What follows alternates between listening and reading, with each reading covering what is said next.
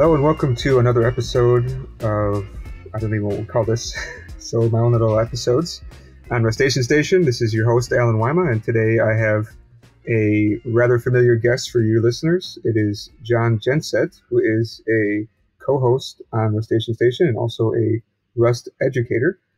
John, why don't you go ahead and say hello from the guest chair today. Hello, Alan. This is a very comfy guest chair you have. Yeah, we were just chatting before the show, and I thought, we should definitely talk about, what's going on with you, because every time I listen to the Rustacean Station, you're always talking about what's going on with Rust. But you yourself has got a lot of stuff going on yourself. We just chat, a little bit here and there. Yeah, it's been a busy few years. That's true. Yeah, like I said, we just talk a little bit here and there over Discord, and like I said, the last I've heard from you is that you're working at AWS, and even before that, I think you were still in school and you're working on a database. Like maybe you can kind of give a little bit more background about like how you got started with Rust and like what brought you to where you are today. Sure. Yeah. So I actually picked up Rust pretty early on in my PhD, where I was starting a new project that eventually turned into what my thesis project was.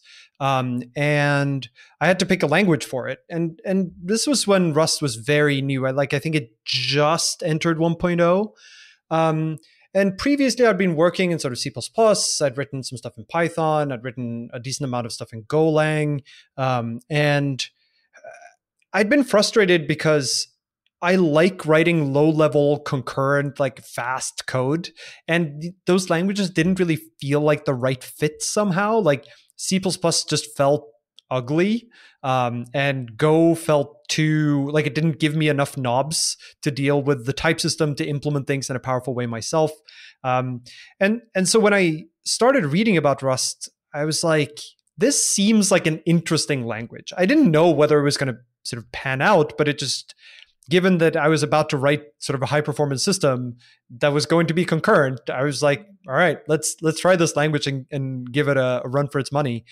And it just sort of panned out. Like over the next 5 years or so, I never think I regretted the choice of language. If anything, quite to the contrary, it just kept reaffirming itself as the right choice. When it catches bugs that I otherwise wouldn't have realized, it was somewhat easy to onboard people onto the project because it was hard for them to implement things incorrectly. I think it was tricky for them to learn the language in the first place, but it was also hard for them to sort of make mistakes as newcomers to the code base. And I think that was a benefit. And then I finished that work, which, to summarize very briefly, was a high performance database for read-heavy web applications. The idea was to build a database specifically for that use case, and then taking advantage of that particular use case to optimize the hell out of it, basically, for that workload. So I finished that and graduated my PhD at the end of last year, so like September of 2020. Or October, actually. And at that point, I wasn't quite sure what to do next. My girlfriend is from the US and wanted to stay in the US, at least for a bit longer, getting her career started and such. And so I was looking around for work, and I knew that I wanted to continue working with Rust, ideally in a situation where I could help continue to teach Rust. I'd sort of started my live streams by this point, and I really enjoy that feeling of getting other people to sort of learn new things and understand new things about the language. That gives me a lot of joy. And I felt that during my PhD as well, being a teaching assistant and such. And so I wanted a role where I can continue doing that and where I could also continue to give back to the ecosystem. And so that's really what I was looking for in a role. And then when I was chatting to Amazon, it seemed like that was a thing that they were also interested in. Like they were sort of willing to give me this room to continue with my educating and to work specifically on the sort of Rust key infrastructure at Amazon. So not building things in Rust necessarily, but making sure that the people who build things with Rust have the best possible experience. And that, of course, entails improving Rust itself and improving the Rust ecosystem. And so that appealed to me as like, I can actually work on things that matter here, which means they probably matter elsewhere as well, and sort of do some of that work in the public. And I've been there now since I started November 2nd. So I basically graduated and then had like 2 days and then started working. So it was no rest for the wicked. But it's been really fun. It's been really fun. I'm coming up now on my 1 year mark, and I think so far it's been both an educational experience going into work life, but also pretty rewarding. I feel like I've gotten to do many of the things that I would want to do in sort of a work context. Okay, there's a couple of things that you talked about that I actually want to go back over. Maybe we can start from the most recent one. Is I think I've seen somebody say make a voice saying like I don't want AWS to kind of steer Rust. Right? Do you have any kind of words about that? Because I think AWS picked up a lot of people. They got Carl, they got you, quite a few others. Do you have any thoughts about this kind of statement? Yeah, I mean, it's not something that I have a lot of control over, really. I think my high level take here is that for a language like Rust to succeed, it needs to, like, people need to be paid to work on it, and someone has to pay those people. And like ideally, that's a lot of companies employing a lot of people to pull in lots of different directions, and we get some kind of synergy out of it. And I think it's really good to see AWS hire a lot of people to work in the public ecosystem and work on Rust itself. And I think it's true that I really wish that there were more companies putting more into this, and I think we are seeing the early signs of that. So I really just want to continue in that direction. And I don't see it as a bad thing that AWS is currently like hiring or employing a lot of the people working on Rust. I don't think that's an indicator that AWS sort of owns Rust in any meaningful sense. I think it's more that like they're willing to put money into Rust and hoping that they sort of set an example, right, for others to do the same. Yeah, I'm just curious if you, I mean, maybe you can't say too much or whatever, right? But it is a valid concern that people, it's like I'm not sure what is a valid analogy, but yeah, I mean, it's kind of like maybe like a politician cannot necessarily not listen to one of his biggest backers, right? You have to kind of address those concerns, and that's just kind of like you can't really have your cake and eat it too, right? But I don't think AWS is doing that much, right? Well, it's hard for me to speak to because I'm not on that particular team that sort of heads the Rust effort. My work is specifically on the Rust build system internally at Amazon, and sort of the contributions to Cargo and Rust from that perspective. But I don't really think it's a matter of AWS like deciding that we want this thing, so build it, right? Like that particular team, the Rust team, they're more externally facing. They're not really an internal team that like builds things for Amazon per se. Like they really are trying to make the Rust language sustainable and push that forward. So I'm not particularly concerned. Like I think this is still much better than if no one was, like, if these people weren't hired to work on Rust. Although I totally agree that I want more companies to employ more people, so that we get that sort of diversity of the community to work on Rust. Absolutely, but I don't see it as concerning the way it is now. Okay, that's good to hear. Yeah, because you always get that warning when I didn't really feel like it was like that. Like if it was, I think you would be a lot more uproar, and people would really be upset, and everybody would know that this is a problem. Yeah, I think one good proxy here is to sort of ask yourself, are there any specific or general changes that are concerning, right? Like at least I haven't seen anything that I personally find objectionable that it feels like AWS is like trumped through. Like I haven't seen any evidence of that. And I don't think that's something those people or that team would do either, because it wouldn't be in the best interest of Rust, which is sort of like, it would be counterproductive. And so at least I can't point to anything that's like particularly concerning. Okay, that's really good to hear.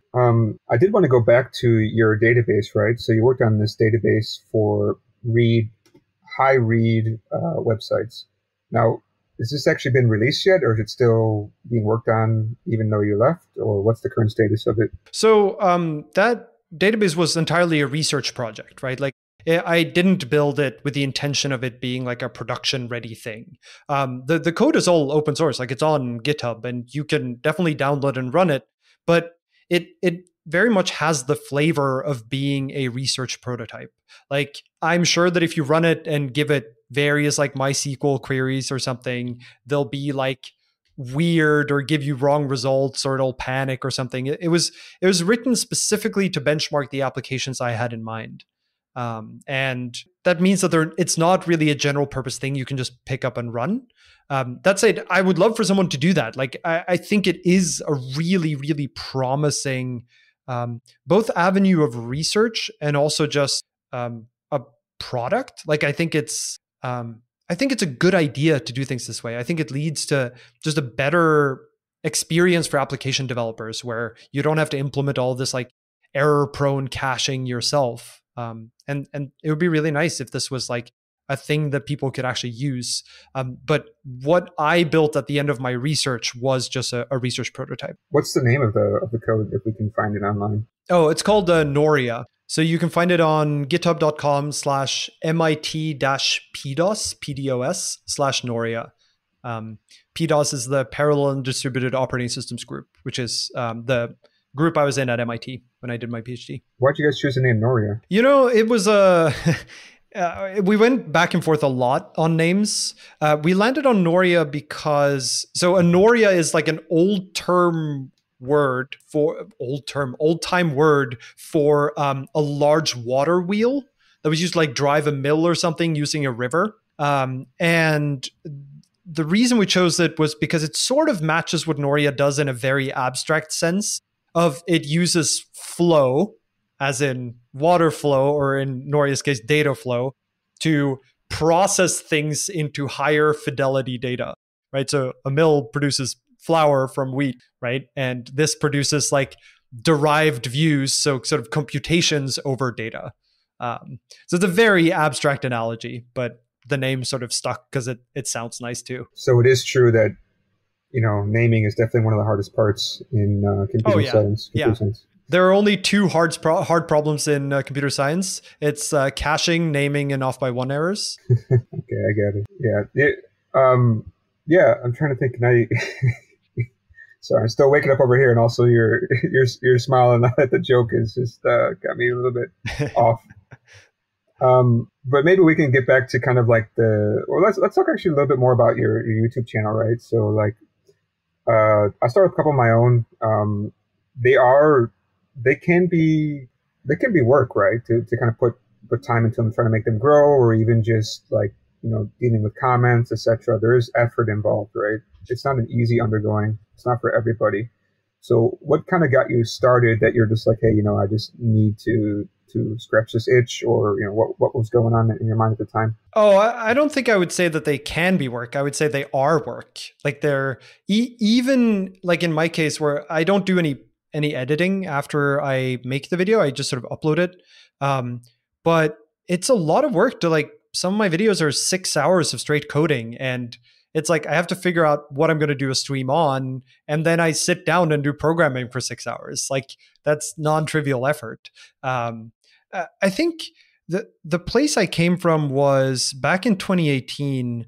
There was a sort of the 2018 Rust survey where, or I think it was actually the call for blog posts that called out that we really need better intermediate teaching resources for Rust. And I sort of surveyed briefly on Twitter, like what format would people like to see this in? And I didn't get too many responses because who listens to a random person on Twitter? But the couple of things I got back were like, oh, we want to read blog posts. And then a couple of people suggested like live coding videos. And I hadn't really thought of that as an option even before, but it sparked my interest because it's a little bit different. And it also means that I can show more of the development process. So one thing I dislike about blog posts and books to some extent is that you tend to just show the final result. You can always sort of walk through the code and explain why each piece is there, but it's not quite the same as sort of hacking your way through a problem and getting stuck and trying something again, or realizing your design doesn't work out and then trying a different approach. And I think that part of the development process is extremely educational and also important to make people understand that we're not all perfect programmers. In fact, none of us are, right? You will get stuck. You will have to reevaluate your design and start over. And that's okay. It's in fact normal. And I like that live coding basically conveys exactly that. And so I had this sort of spur of the moment decision, like, yeah, I'm going to try it and see what pans out. And so I ordered a microphone online. And when it arrived, that sort of gave me the incentive to, okay, you got to actually do it now because you put money here. And then I just hooked it up to my laptop and just started coding and streaming. And the response was like, people thought this was interesting, which to be honest, surprised me a little bit, because I don't think I would find it interesting to watch my own videos, because I don't know that that's how I learn. But maybe that's also because I have so much experience with it now that it's unclear how much the benefit would be to me. I honestly don't know. But it seems like a lot of people found viewing this process start to finish interesting. And so I kept doing it and kept trying to find what are particular areas where I feel like I can highlight a lot of things at once. Because I think that's the other advantage of these live coding videos, is that rather than cover just one particular topic or one particular solution, you get to show all of these small tricks that come up in everyday development, whether that's a cool type from the standard library, or a particular crate, or a particular pattern, or a debugging technique. All of them sort of get intermixed. And over the course of 2, 3, 4, 5 hours, you've covered a lot of ground that's not just related to the particular problem you're trying to solve. In fact, by the end of the stream, you might not actually have built something that works, but there might still be a lot of educational content in there. And so I just kept doing them, and here we are now, and people seem to still find them useful. Yeah, I've seen people share your videos a lot on Reddit, and I found them also. And so, like, when I saw, like, okay, oh, this is who this guy is, okay, because obviously your last name is extremely distinct. Yeah, it's handy. Yeah, so when you see, well, not many people have GJ, it's a little bit like, well, how the heck do you say that? But yeah, it's obviously it's Gjengset after you taught me. But in general, yeah. And then I saw you're actually on this podcast, and so, oh, okay, this is who this guy is. Okay, now I know a little bit more about what his background is. And would you say, like, you're basically your biggest contribution, or at least maybe your first contribution, is actually in Rust is your own YouTube channel or your podcast, or what would you say?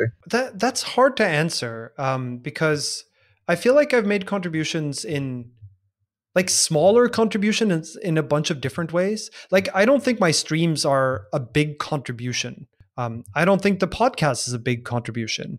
I've made some changes to, like, the Rust standard library itself. I've made some, like, design implications for Tokyo, the, like, asynchronous runtime. So I've, like, worked on a little bit all over the place.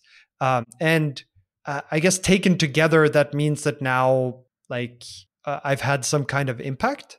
I think I am probably best known now for teaching Rust. I think the podcast is something that particularly interested parties pick up and listen to. And the contributions sort of get lost over time, because they're, like, these are constantly evolving ecosystems, and there are lots of great contributors over time. And the fact that I contributed some things back in the day does not really make a difference now. And that's sort of how it should be. Like, I don't think we should have these singular heroes that stay heroes throughout. Not that I was a hero at all, but like, I think it's important that we let new people come in and teach. But I do think that where I spend now the majority of my time and effort is on education, both through the streams and through the book that I've been writing. And I think in part it's because I really enjoy that part of things. I just find a lot of joy in sort of spreading that knowledge and getting the sense that people understand more after than before. that gives me a sense of accomplishment. Yeah. Do you ever have some questions that people ask you and you're really just like, oh my, actually, I really have no idea? It does happen. I think at this point, those are usually questions that aren't really related to the language, that are related to the ecosystem or a particular library that I haven't used, or to like functionality that's still in like RFCs, or things from like academic papers or systems design, like things where they just require a lot more thinking. I feel like I know the language decently well now, but there are corners of Rust that I just cannot follow either.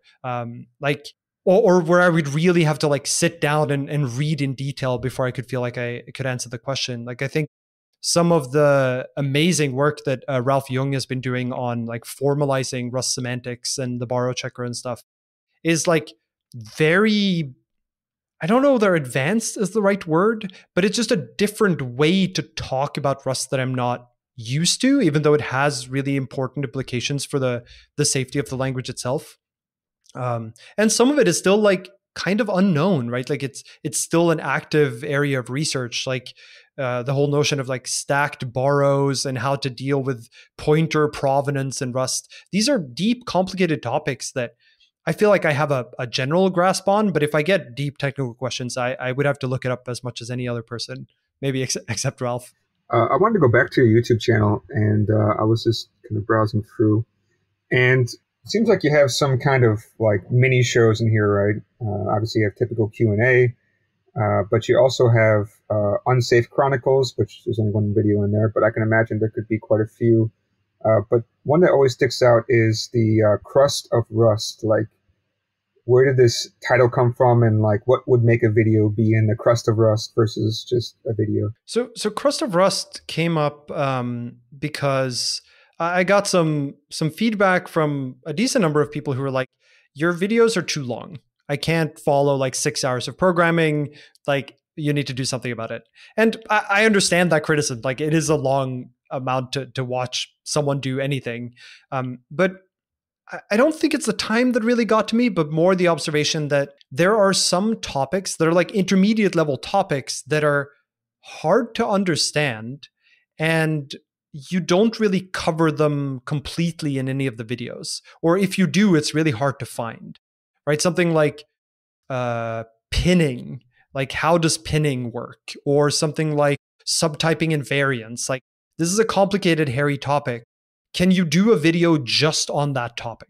And I figured it sort of fits within my niche of like intermediate Rust. But I also realized that it's hard to do a sort of implementation, like a live coding stream on them, because this is more almost like a lecture than it is like, let's build a project.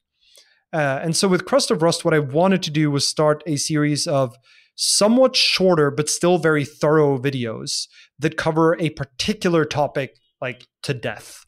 Like, I want you to, if you have a question about this area, you look up this video, you watch the whole thing as if you were sitting through like a university lecture, and now you know that thing really well. And still sort of based in pragmatic teaching. Like, I want to show people code.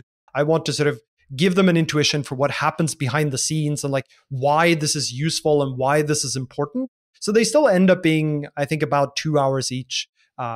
But they are more concise and more focused on a particular area than the other videos are. The name actually came out of the first stream I did. I asked the people watching, like, what should I call this? I got lots and lots and lots of different suggestions, but Crust of Rust just sort of stuck with me as the best one that came up. And I forget now who initially suggested it, but it was like basically some random person watching the videos, and I was just like, that sounds exactly right. Let's go with it. Okay, I'm just trying to think why the word crust. Every time I think about crust, I think about pizza crust. That's the first thing that comes to my mind. Yeah. So the reason why I went with that was because this is not the meat of Rust, right? Like, it's not the main stuff. This is the stuff that's a little bit more at the fringes, like at the edges. They're niche things that you don't really need to know most of the time. But if you're really like pushing at the edge of Rust, this is where you end up. So it's the edge of Rust, and it's like crispy topics. Like they're like crunchy for the brain. And so it's like a sort of like a pizza crust. or like a pie crust is really what I was going for because it's a little bit sweet too. And so crust of rust it was. Got it. Okay. Yeah. Now that you're talking about this, I actually have another kind of question. So, as I stated quite a few times, I'm still getting into Rust. I don't know if I can ever actually say I'm a Rustacean or whatever. I don't even know how when you know that you can say you're comfortable with Rust, because it's like there's always, like you said, something that you don't know, right? Yeah, I don't know if you've read Nico Matsaki's recent post on how to be a Rustacean. No, I didn't. So I thought that was a really interesting. It's not like an answer. Like it's not if you do this you're a Rustacean, if you don't you're not, but more sort of guiding principles of like, here are things that Rustaceans believe or value or think is important. And it doesn't really give like a line for once you're over this, you are a Rustacean. But what I have in my mind, at least, is that you're a Rustacean once you're using Rust, either actively or actively trying to learn it. I don't think you need to be super knowledgeable in Rust in order to know Rust. But it's sort of like if you read the Rust book, then I think you're a Rustacean. Like, I think that's how sort of inclusive we should be, if not even more. Like, there are people who read half the book and then go do a bunch of exercises. You're still a Rustacean. It's just maybe the measuring stick is if you consider yourself a Rustacean, then you are a Rustacean. If you think you might be a Rustacean, then you're also a Rustacean. It's a very deep topic you just brought up. So we were chatting before the actual show. You got started. So what I understand was, let's get back to the meat of the topic, right? Maybe we could say the crust of this episode is really about, well, I guess actually it's more like the pie filling, right? Because this is really going to be the title, I hope, is about your book, right? So you mentioned before that there is beginner content, there's advanced content. Actually, somebody wrote that on the No Starch website as a review or comment on your book, is saying that there's beginner, there's advanced, but there is no intermediate, right? So what actually makes, the biggest question in my head is like, what's an intermediate topic? It's, to me, that's like a gray area, right? Yeah, it really is. And this is something that the editors of No Starch were, I don't want to say debating with me because that's not really what happened, but more they were trying to get me to articulate what does intermediate mean here? Because as you say, it's sort of a gray area. It's anything that's not advanced or beginner. To me, intermediate is the bridge that connects I don't know this well to I know this well. That's intermediate. So an example would be, let's say we're talking about asynchrony, right? You might sort of have used the async await keyword, and you kind of know what it is, but you feel like it's sort of a fuzzy concept. Like you couldn't really explain it in detail to someone, which to me means you're a beginner. The advanced would be, you know how all the nuts and bolts of async and await works. You know how like executors work, and you know how they interact. You know of the pitfalls and gotcha. You've like worked with it for a while. You know how to get good performance out of it. Like at that point, I think you're advanced. And intermediate to me is the path from one to the other. It's all of the little things that you need to learn to get from one to the other. And those things are not necessarily complicated. This is why I didn't want it to be like difficult topics or anything, because I think it's really just a collection of knowledge that you sort of accumulate over time as you go from beginner to advanced or experienced or whatever you want to call it. Because if you look at the way the book is structured too, is really structured as, let me teach you or try to demonstrate to you the things that I've learned about this topic over several years. And once you know those things, you should now feel comfortable about how things fit together, or at least be able to understand how they fit together, and then maybe explain it to others. So intermediate to me really is that bucket of knowledge that you build up over time as you go from beginner to experienced. Yeah, now that you mention it, so I'm just looking at the table, the TOC, table of contents. I do have the early access one. Of course, we talked about this before. Your chapter one's missing, and that makes sense once you explain to me that you can't really write the intro without knowing what the rest of the book is. Got it. But yeah, looking at the other topics like foundations, it's interesting you talk about memory because, yeah, I mean, memory is kind of like, it's important, but not a lot of people actually talk about it because, yeah, there is some extrapolations around it. Like when you say box, it's not really saying that this is going to the heap, although I know that it's doing that. I mean, I think a really good question to talk about would be like, why would I ever want to put an int on the heap? What's the point of that? I'm hoping that you go into that. I haven't looked at all of it yet. But yeah, FFI, foreign function interface. So the reason why I wanted to cover memory early on in the book is because I think a lot of Rust is about memory. Or rather, the reason why Rust does many of the things can be explained by we need to deal with the realities of memory. And I think as a programmer, if you come into trying to learn those intermediate things about Rust and you don't have a solid understanding of the memory model you're working in or that Rust tries to target, you're going to have a real hard time not necessarily understanding the mechanism, but understanding why they're there, understanding the motivation for it. And I think if you don't understand the motivation, if you don't see why references have a lifetime or why there's a difference between the stack and the heap, if you don't have that understanding, you're just not going to feel like you get it for when we talk about more advanced things like lifetimes or reference counting or automatic dropping or unsafety and aliasing, right? Like those things all rely on this fundamental knowledge. And I think it's something that many programmers have an incomplete understanding of. And the book doesn't try to give you a complete understanding either, but it tries to give you enough of an understanding that you can understand all of the various intermediate things that we cover later on in the book. Basically, so that you have all the building blocks, or maybe more accurately, so that you have all of the hooks that you can hang the later concepts onto in order to sort of really understand how it all fits together. That's also why the chapter is called Foundations, because I think you need to know these things in order to understand all the rest, because these are the components that we have to build a language out of. Yeah, I mean, I know a lot of typical modern programming languages, they don't really talk about stack and heap. It seems like only when you work with C, C++, they talk about it. Well, it's partially because in most other programming languages, except for like C and C++, you don't really need to think about it, right? Like in Go, you have automatic escape analysis that determines whether something should be on the stack or the heap. In Java, basically everything is on the heap. Not quite true, but kind of close.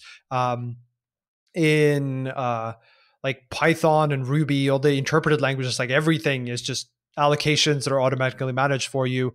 So it doesn't really matter. And therefore you don't need to understand the difference. It doesn't impact you as a programmer. And so it's not a concept that's important. In C and C++ it is, because if you don't understand those topics, your code will like segfault because your pointers aren't valid anymore.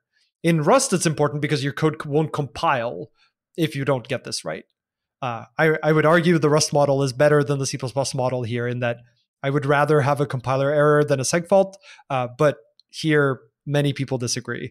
But to me, that's part of the value proposition, that Rust forces you to learn these things because they are fundamental to the programming model once you give up things like automatic memory management. I think there was a great quote at RustConf this year that Rust gives you the headache first compared to other languages. And I think that's a good take on it, that it makes you do all your thinking ahead of time, or much of the thinking ahead of time, which is maybe a trade-off programmers often aren't used to, but that Rust makes very explicitly that choice to do it that way. Yeah, I'm sorry, you said something that made me a little bit surprised. So you're saying people actually would rather have a segfault during runtime than to have a compile error? To me, the latter seems much better, because you'd want a program that keeps running, right? Nobody wants a program that says, "Oh, if something bad happens, just crash." Like that's obviously that's a programming model of something that has like green threads, like Erlang, something like that. That makes sense to me. But saying that, oh, this low level thing, I wanted to just segfault, and so I can just kind of feel happy that it compiled. Is that the understanding I got? So let me try to phrase that a little bit. So you understand me correctly. What I meant was, I think many developers would rather their code just compile and run, and then debug if it crashes later. And I think part of this is because they're overly confident that it won't crash later. And so if you give them an error at compile time, they go, this is not a problem. Why is the compiler not just doing what I tell it to? I agree with you that it's better to have the compiler tell you, no, this is wrong. But there is a little bit of a balance here, which is if you're trying to build a product, or if you're trying to build some program of some kind, and you just want it to like get out there and run, it doesn't matter if there's a particular extremely unlikely case where something goes wrong, because you probably won't hit it. Now, I think that's an insane position to take, but in general, I think, especially for things like prototyping, it is a hindrance to getting something that you can run, right? If you think about it, as a programmer who's in the process of developing something new, whether that is a new program from scratch or new functionality, very often I want to run the thing to see that it's doing the right thing in the first place. It doesn't matter to me whether the borrow checker works out if my sorting algorithm is just wrong in the beginning, right? I would rather have it compile and then run it and see that it doesn't actually sort anything and then figure out why that is, than I would like to figure out the lifetimes. Like, that's not important in the early stages. And I think that is maybe where it's a little bit more of a gray area, whether it's actually good that it forces you to do that ahead of time. I think for the final thing, like when you are actually going to ship this somewhere, it's going to run in production or serve real user traffic or something, at that point, you do want it to be correct, even in the corner cases. But it's the development process up to there where I think developers would rather have it just run, at least in some cases. From all my years of helping clients to write their software and this idea of POC, there's just no POC. It's just, oh, this looks great. This one's great for me in my cases. Let me just put it online. And then when it does crash, then they say, well, don't you know what the heck you're doing? We did discuss this POC, right? You said this is not going out. And they said, no. It worked great when we were using it together. Why do you write buggy software? Yeah, this is a very common problem, right? That people take, if you build something that works, people will just use it. Which is the downside of ever prototyping anything, because you built a thing that works, so just ship it. There's too much of a temptation to not redo the work. And in some sense, Rust doesn't let you make that choice. It's not quite true, but like it won't compile unless you did it right. Also an overgeneralization, but at least to a greater extent than many of these other languages. Sorry, another question came to my mind. So I was watching one of your videos yesterday. I forgot which one it was, but it was one with white background and black text. Yeah, I'm sorry, I couldn't remember exactly which one it was, but it was talking about why you should use Rust, I think.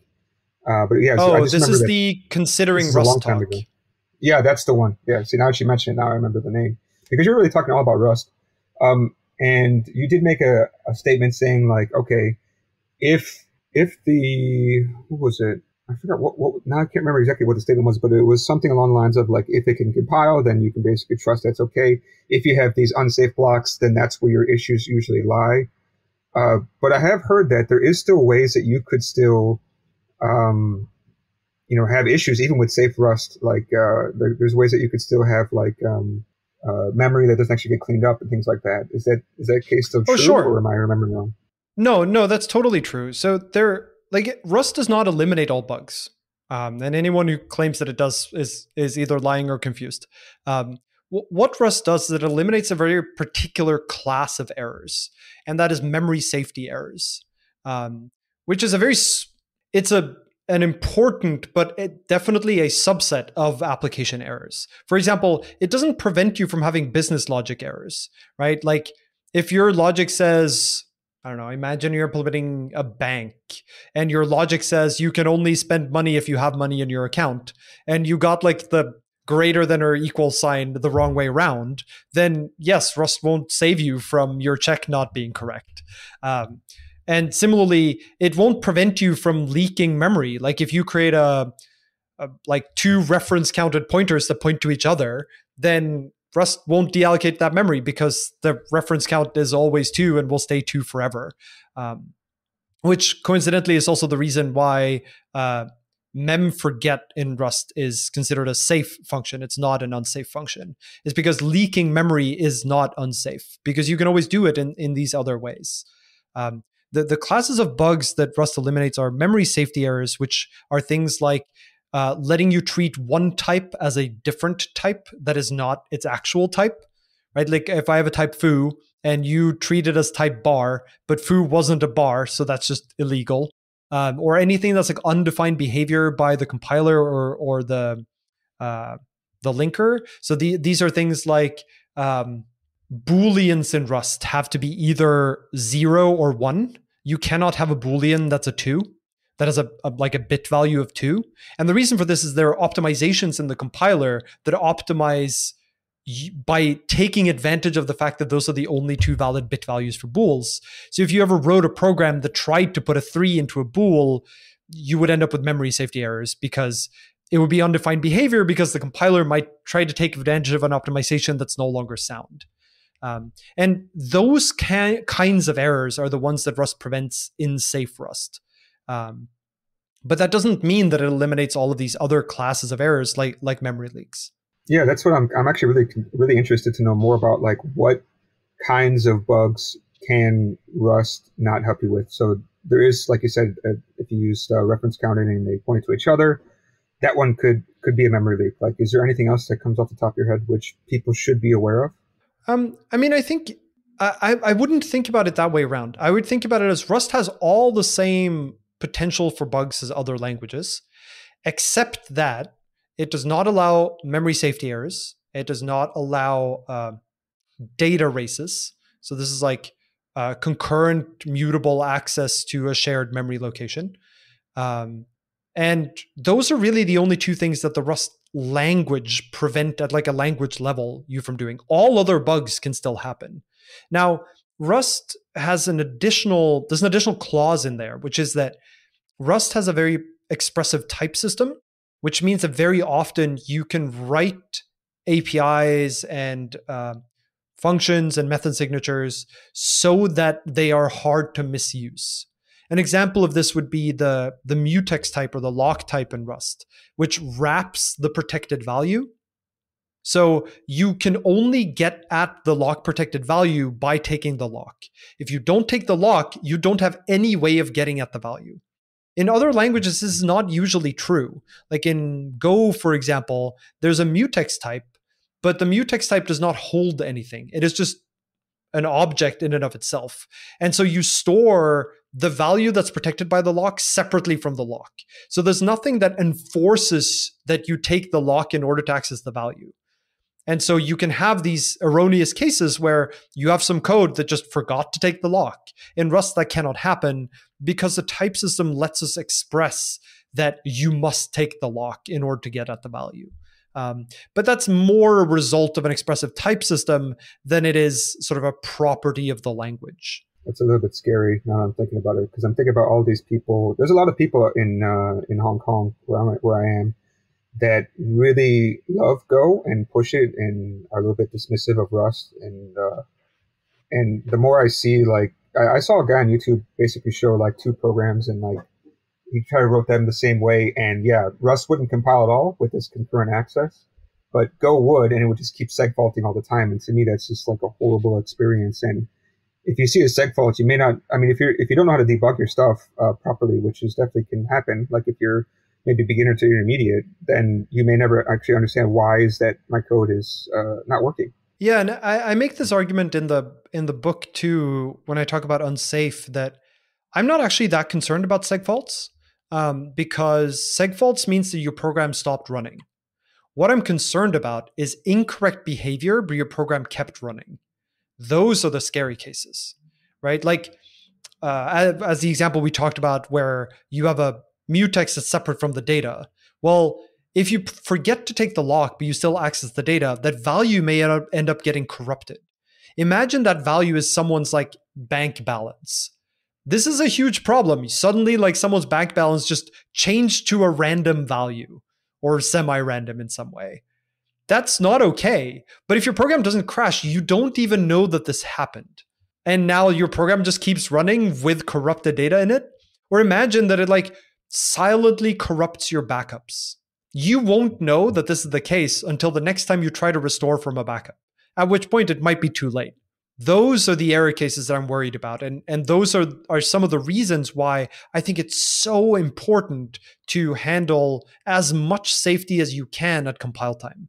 And I think this is where we get into the land of like formal verification and the languages that are designed around that. So these are languages like Daphne or Coq that both let you write formal specifications for what is correct behavior of this program and let you actually check that the implementation perfectly matches that specification. Rust doesn't go that far, and I think Rust strikes a pretty good balance between compile time safety and like pragmatic implementation efficiency. But I do like that in Rust you can encode many of these correctness invariants in the type system and have them be checked at compile time. I think that's a really valuable property of the language. I was just thinking in my head, like, what if you were at a small bank, right, and you put in Rust, and all of a sudden your small bank gets a bunch of assets underneath control, right? Let's say like they suddenly went from millions of dollars under control to now trillions, right?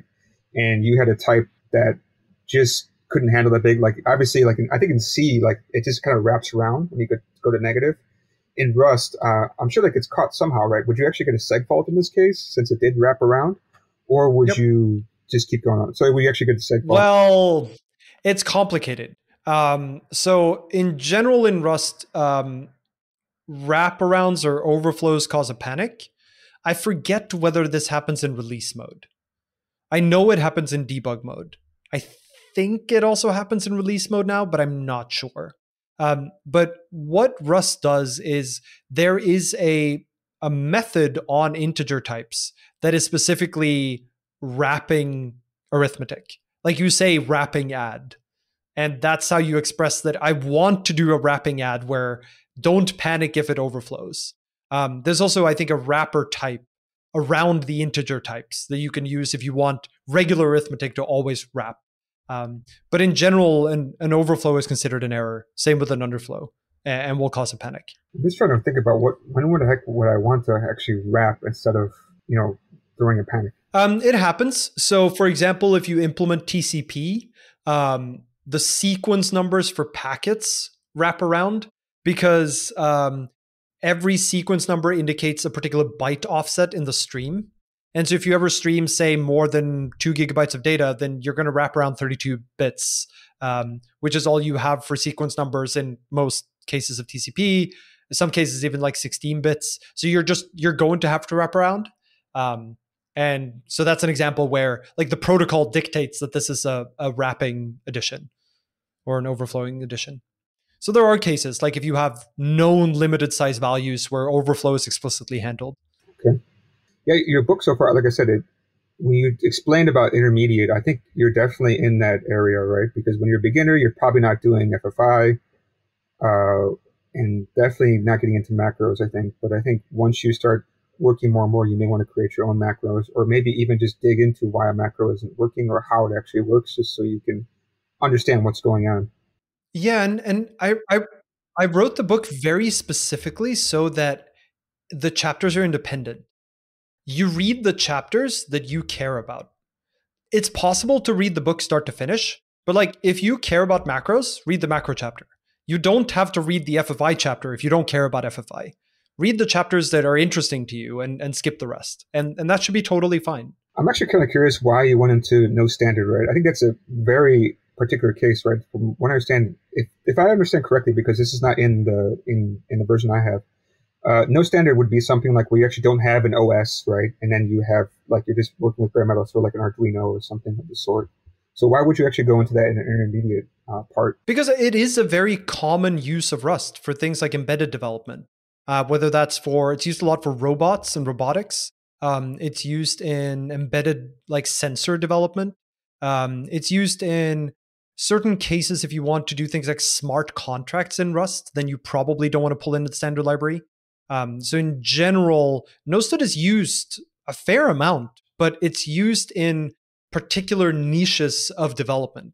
And again, this is why the chapters are written to be independent, because there is a decent number of people who really care about that niche. But they don't care about like macros. That's just not interesting to them, or async, because they can't use async in their context.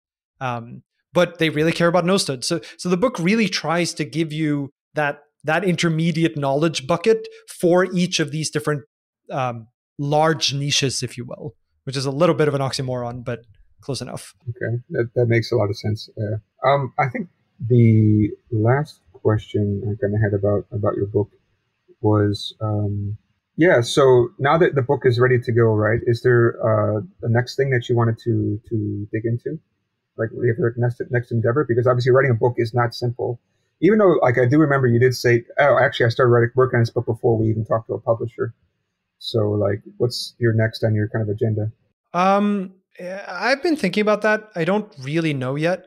I think what I want to do is focus on my videos for now, because I think they are a really good teaching resource, and there's still a lot more I want to do, both in terms of the implementation videos, but also in terms of Crust of Rust.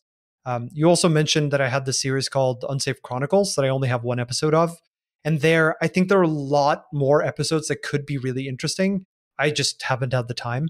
And so I think realistically, now that I'm not writing the book, I might find more time to stream and to cover more of those topics. And I think that's probably where I'm going to go next. I'm also in a little bit of a weird position because I used to be on a student visa in the US, and now I'm on an H-1B work visa. And neither of them really allow you to be employed in any meaningful sense apart from your primary employer. So I can't start a Patreon, for example. I can't write a Rust class for Coursera or anything like it. Those are they're not legal for me to do. I'm allowed to produce just free content that I just put out there, but I can't make any money off of it. I can't sort of sustain myself on it, which makes my options a little bit limited. It doesn't make it impossible for me to do something like build a Rust course, but it means that I would just have to do it all in the open and not sort of get anything back from it. And I'm not opposed to doing that. It just means that I need to think a little bit more carefully about what I do when and how I spend my time. And it's unfortunate. Like, yeah, I wish that those weren't the rules, but they are. But that said, I think like my videos, for example, will just always be open and free because I think that's what they should be. Ideally, I want my book to eventually be open as well. But like there are some realistic limits around like the publishers need to make money and the editors. Like there's a lot of work that went into this that's not just me. But like I want as much as possible of this content to be sort of publicly available, and ideally that's something that that I can find ways to continue doing while also sustaining myself. Yeah, I understand. Okay, one of my questions just came back to me. So I actually do a lot of Elixir. I think I say that quite a few times on here. And I think that if I wanted to dig deep into more advanced topics, there's a lot of material written in Erlang itself, so I'd actually have to dig back into Erlang and then therefore kind of translate the ideas in there, everything's there. I just need to know how it works in Erlang, then I just use my mind to kind of translate it to the Elixir syntax, or maybe kind of use some more specialized pieces, etc.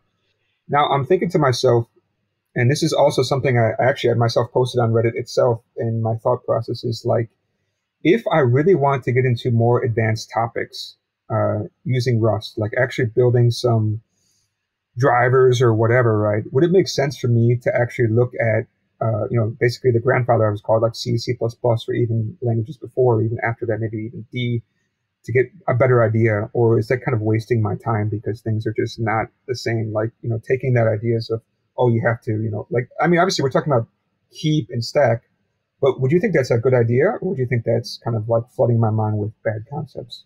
I don't think those other languages give you a better understanding of Rust. I think realistically, if you wanted to understand Rust things better, the answer is to like read the standard library, like the relevant parts of the standard library. Read like the Rustanomicon, which goes through a lot of these like deep dark corners of Rust. go in and like read the source code of some of the crates that you use.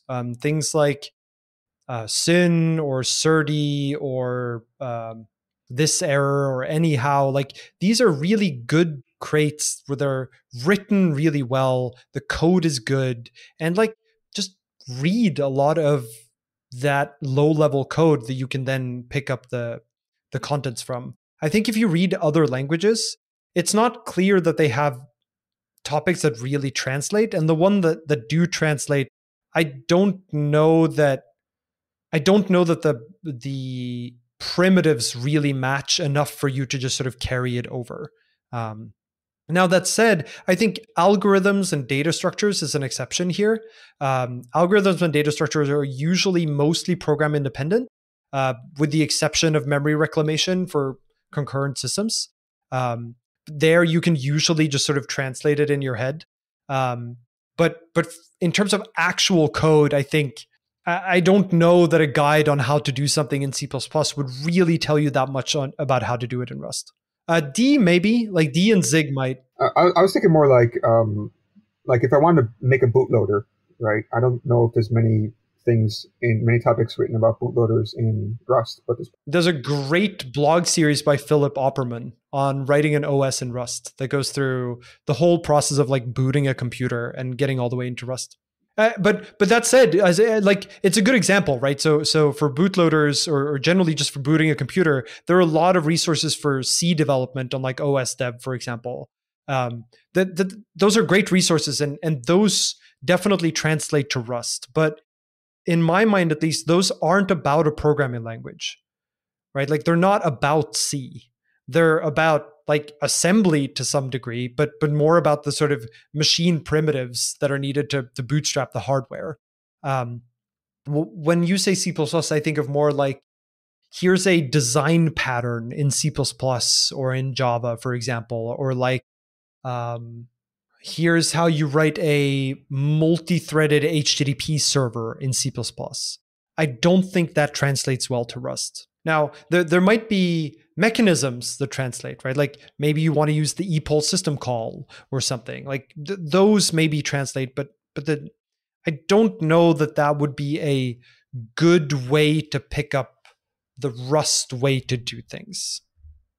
It might give you inspiration, but I think that's where it ends. All right, so it's a good idea to use C, C++, or any kind of other language for implementation or algorithm ideas.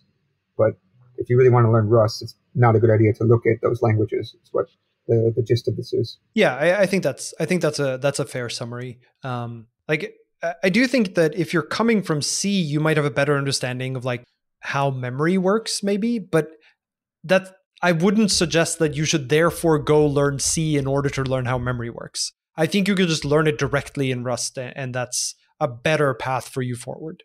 So that question is actually one of my forgotten questions. So it's slowly coming back. As you can see, I'm actually having my morning coffee over here. So it's slowly coming back to me. My last kind of question is, this was brought up by the first guest I had on, Daniel Sternberg, and of course this is brought up by Linus. Like, what actually happens in panics in Rust we doing with memory, and why is there such an uproar? And I think there's currently something being done about this, right? What I actually understood was that when you have a panic, everything unwinds is the word I've seen, which I'm thinking that it actually should deallocate memory and you wouldn't have a leak, but it's not actually true. So the problem is slightly different. At least my understanding of the complaint from Linus, which is an entirely fair one, is that the kernel shouldn't crash. Like it's not okay to crash the kernel because the computer crashes. And so if you fail to allocate memory, you need to handle it gracefully. And Rust doesn't make that super easy because in general, all of the memory-backed operations in Rust are infallible. Like if you do something like vec.push, it doesn't return a result. It just happens. Like there's no way for you to know that you ran out of memory, because what happens under the hood is that push, if it needs to, tries to allocate more memory. And if it fails to allocate more memory, it panics, which, as you say, unwinds, which does deallocate memory and drop variables and stuff and run destructors in general. But the problem is that it keeps unwinding. right? So it would unwind through the kernel and the kernel would crash.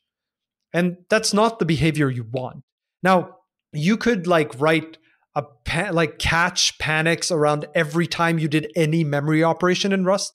But realistically, that's you're just going to forget.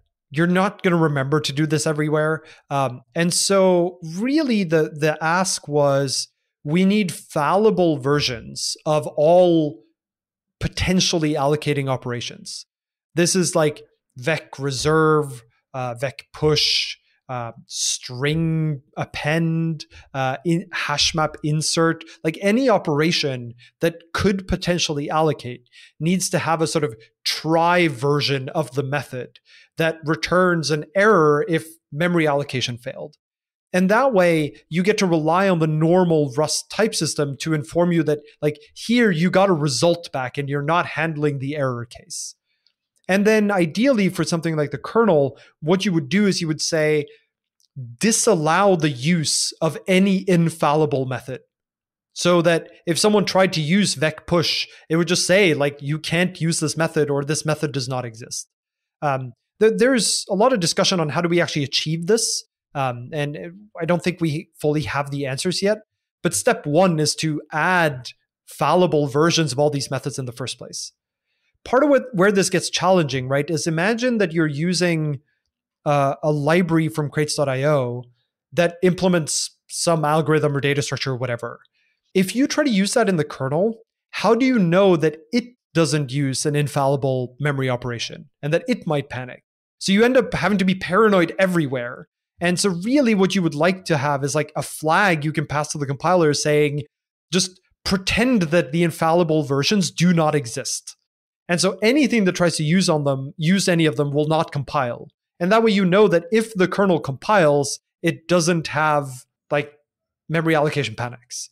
Every memory allocation error is handled gracefully. And it's an entirely correct complaint, right? That we're just not going to accept something into the kernel that doesn't have this behavior. That is an interesting problem to solve, considering Rust one of the main pillars, right? Is that we don't want to break stuff in the past. Well, I don't think you need to break anything in the past, right? The way you do this is you add new methods that are the fallible versions, and then you add a way to disable the fallible versions. It almost becomes like a variant of no stud, right? Of no infallible. And if you set that in a crate, then it will disallow the use of the fallible methods, the infallible methods anywhere in the dependency tree. And so there's no backwards incompatibility, right? It's not like your code compiled yesterday, but it doesn't compile today. It's that if you tell the compiler, enforce this property for me, it will enforce the property for you going forward. Okay, but then my question goes back to let's say we got left pad error again, right? Where everybody's kind of depending upon this package. It just works. And then someday we have that issue. And let's say it does allocate memory, and it's not using the fallible version. And you want to use that package, then what would be your option? Would be to fork it and then add in that. But that's not a backwards incompatibility, right? There's no backwards incompatibility here. That crate never promised that it wouldn't use memory. You could imagine that just like with no stud today, right? There's usually a feature flag that you set if you want to use the standard library dependencies, and it's on by default, but you can turn it off. Or rather, the other way around. No, yeah, there's a feature for the standard library, you can turn it on and it's on by default. And you can sort of opt out of it if you don't want to use it. You can imagine something similar, right? Of the crate tries to only use the fallible methods by default, and then it can provide a more ergonomic API if the infallible feature flag is set. And now that becomes a part of that crate's public API. And if they ever started using infallible methods, they would only use them behind the infallible feature flag. And so anyone who didn't want that flag would not be affected by the change. And if they wanted to remove that flag, it would be a breaking change. But that still doesn't answer the question of if I want to use this library, which doesn't have that feature flag, then I could just not use it. I just basically the only thing I could do is just fork it, and create a version that would work with mine. Okay, so that's the answer I was looking for. But I mean, this is a fundamental problem, right? It's not really about breaking changes. It's just if no one has written the code that you need, you will need to write the code. Okay, that's what I was curious about. If there's a way that somehow we could use this. No, I don't think they're planning to add like a magically make infallible memory allocations fallible. I don't think that's the path they're going down. And it's not really like, it's not really the Rust way of doing things. In general, Rust tends to be explicit over implicit and sort of say, if you return a result, you need to say that you're returning result. Actually, as somebody who's still kind of picking up Rust, like the one thing that I can't seem to figure out is like, how can I find feature flags for a particular crate? Because I never really found that clear. Like the biggest thing that like everybody, when you want to use Serde, you want to use the macro, the derived macro or the deserialization. And it's not clear to me, like I have to turn it on in the toml file. And well, now I know because once you get bit by it, then you never forget, right? So like, how can somebody see what feature flags are available? I don't know if this is covered in a book somewhere or what, but I just had never seemed to find this.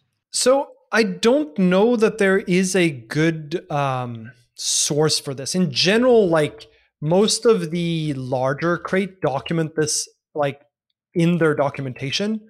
Like usually the docs.rs page for the crate will say like, this is only available behind this feature. And I know that there are some improvements to RustDog coming as well that lets you mark individual like methods and modules and macros with like a little badge that says, this is only available if you have this feature set. I think on docs.rs now, there is a feature flags like menu item. Like if you go to docs.rs/Serde, on the top bar, there's a little button that says feature flags. And when you click that, it'll tell you all of the features that are available. It's still a little bit underspecified. Like I wish we had a way, for example, to write documentation directly on a feature. That's not something we have today, but it's something that like could totally end up there someday.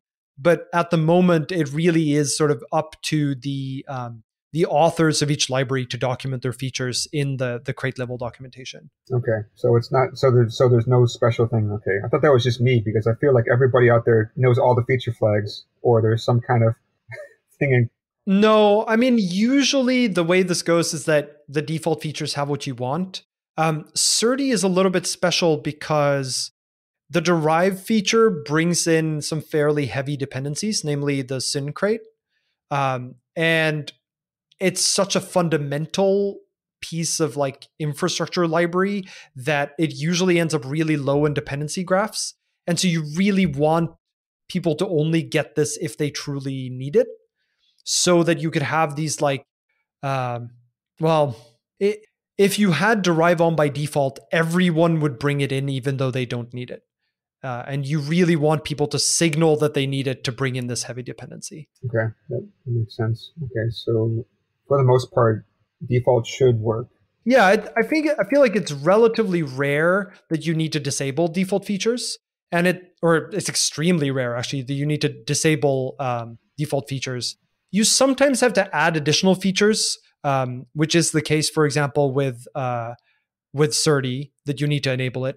But that's usually because the feature is somewhat heavy. Like if you look at Tokyo, for example, the asynchronous runtime, that's another example where by default, it only brings in like types and traits. And you basically need to set features for adding anything else. Like if you want IO support, that's a feature. If you want networking support, that's a feature. If you want time support, that's a feature. And the reason you do that is so that you don't incur compile time complexity, as in just like compile time increases, like actual wall clock time increases for your users. Like this is the same thing with Serde, right? If they defaulted to including the derive feature, everyone's compile times would be longer, and it's not necessarily necessary. I think what Serde is probably getting at is if you have a library or an application that just wants to take types that you're then going to serialize or deserialize, but you don't actually use deserialize or serialize yourself, then there's no reason for you to use the feature. And so you'd rather save that in your compile time. Okay, that clears things up for me. I think that makes sense. Okay. I think that's all, and we definitely went over our time. I really appreciate you actually, taking all the time we have to deal with this. Maybe No, is of there course. I anything? mean, I'm happy to chat more if there are other questions you really wanted to get to. I really appreciate your time. Is there anything like so? As being an educator, maybe this is kind of a great final question to have, because I think the audience that I'm looking for is people kind of around my area, or maybe things that they just don't know yet, right? Like about feature flags and how to actually detect those. Um, like, is there any like tips or tricks that you think beginners, or even now that your book has intermediate people, of course they should get the book, right? But I'm just trying to think, if there's anything kind of quick that you wanted to say, hey, you should look at this or do that, or any kind of things that you wanted to shout out to people. I think maybe the one thing I would say is there are a lot of things to learn in Rust. Like, not only is it a language that's fairly different from other languages and requires you to like grapple with concepts that you don't need to know in other languages, but it's also like, because it's such a type heavy language, there are just a lot of things to wrap your head around. Like, there are complex function signatures, trait bounds, like send and sync and lifetimes and asynchronous executors and f of I and no. Like, there's a lot of stuff in Rust, and you don't need to know it all. And you certainly don't need to know it all in order to be productive. You don't need to know it all in order to be able to write real things in Rust. It's okay to like pick things up sort of as you go. And so I think I would encourage people to not get discouraged by feeling like they're still beginners or there's a lot they don't know. Like, there's a lot I don't know either, and that's okay. You can still be productive, and then just learn the bits that you need. And I think as an add-on to that, don't feel like you can't help people learn Rust because you don't know it fully yourself either.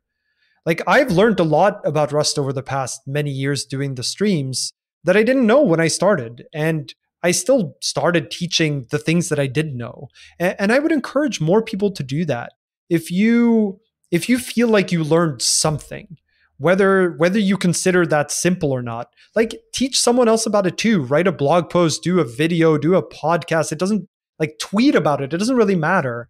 But just, I think the more people we get out there trying to teach things in their unique way and with their own words, the easier it's going to be to pick up the language, because you don't want all of the education to come from a small number of people, because realistically what you end up with is only one or two teaching voices. And people learn different ways. They learn from different kinds of formats and different types of explanations. And so get yours out there too. And it doesn't really matter if you're trying to teach this one thing that you just learned and you don't know if anyone else cares or if anyone else doesn't know it or it's already explained in a million places. You can help add to that by teaching yourself. And I want more people to do that, even if it's for smaller things that they learn when they're first getting started. Yeah, that's a good point. Okay. Yeah, that's very similar to what I think Luca also said, was like, don't try to learn everything. Just focus on the things that are relatable to you, and then maybe sometimes venture outside that just to kind of get a more understanding. Yeah, I think that's really important. And I think it's something that we are getting a little bit better at, but it's worth repeating over and over again, and especially from those of us who sort of have a voice in the Rust community that's a little bit that rings a little louder, whether that's for good reason or not.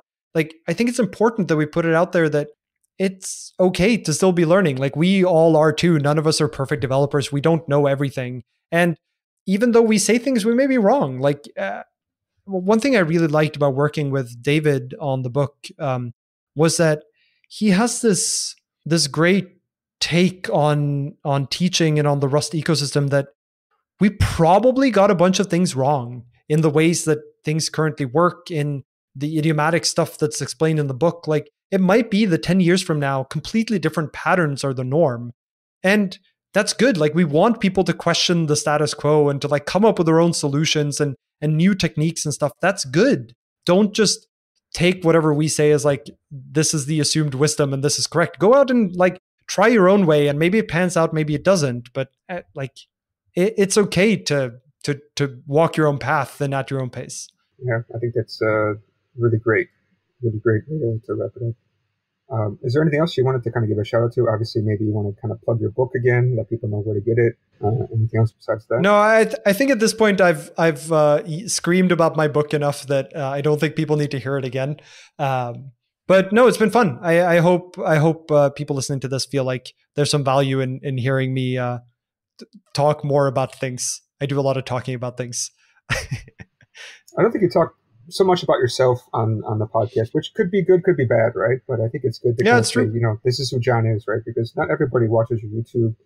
Like you said, you know, you're going to find people who only listen to podcasts, and that's fine, true. Right? So it's good to kind of get you out there a little bit more. And of course, not everybody's following the RFCs and everything else too. For me, I don't follow this at all. I just hear you guys on the podcast and watched a couple of your videos,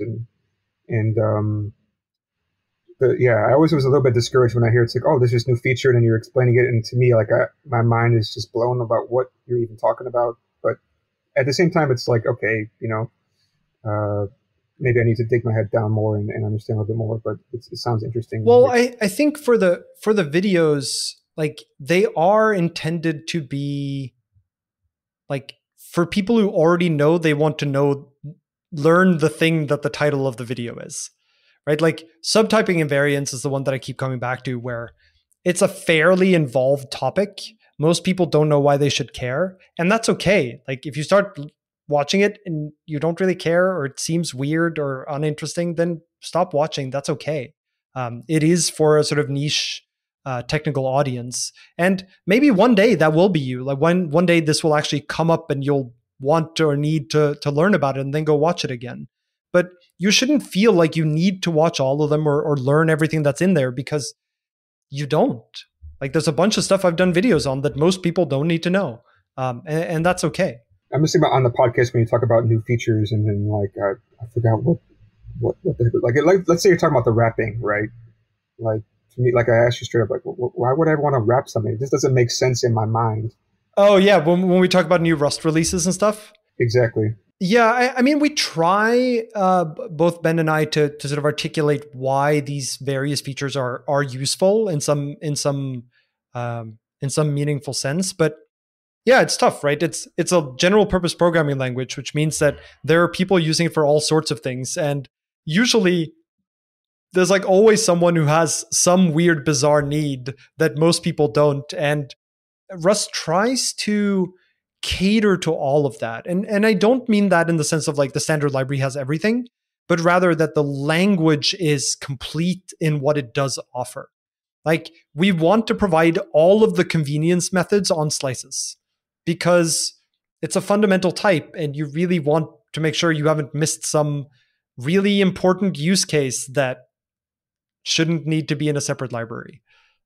You want to make the standard library really deep on the things that it does cover. This is why there are like 40 methods and 20 traits implemented on option, even though option is a very simple type. Yeah, I would love to dig down deeper into types with you, because you did talk a lot about types in here. So I'm guessing you must know those pretty well in the implementation. Types are great. I love type system encoding. It's great. Yeah, maybe we can schedule another episode later on about that, because that's a super interesting topic, I think. Like especially implementing traits and stuff. It's Rust is so unique in the fact that they don't have necessarily OOP, right? They have this weird like struct, but you can implement functions on it, which is just not very. Yeah, it's really weird. It's like not an OOP language, but it's also not like a functional language to a certain extent. It's funny because to me at this point, like, that is a much more intuitive programming model than object-oriented programming ever was to me. Like it makes sense to me that you have things and then you have behaviors that those things can have, and the two are sort of separate. And that's what you get with types and traits. And I like that way of expressing it because I think they are disconnected.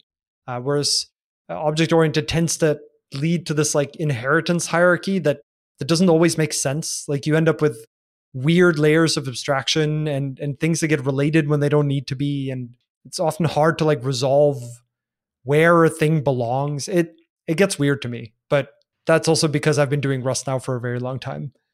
Well, the only weird thing to me is like, I think I was trying to use SQLX in a project and like it wasn't working for like this connect method, but I had to actually use connection, which was like a trait somewhere. And then all of a sudden, oh, it's been implemented. That Yeah. method. That's So the I mean, annoying part. that's a common misconception amongst, I think, especially newer Rust programmers is like, why do I have to use a trait in order to make use of it? And the answer is because otherwise, if you say .foo, the compiler has no way to know which foo you meant, right? Like there might be hundreds of traits in your dependency tree that have a method called foo, and you need to tell it which one. And that can either be by bringing the trait into scope by writing use, or it can be to like explicitly name it. So instead of like .foo, you write like this trait : foo, and you pass in the arguments. But either way, you need to tell the compiler one way or the other. And the most common way is to just bring that trait into scope. Okay, that makes sense. Yeah. All right.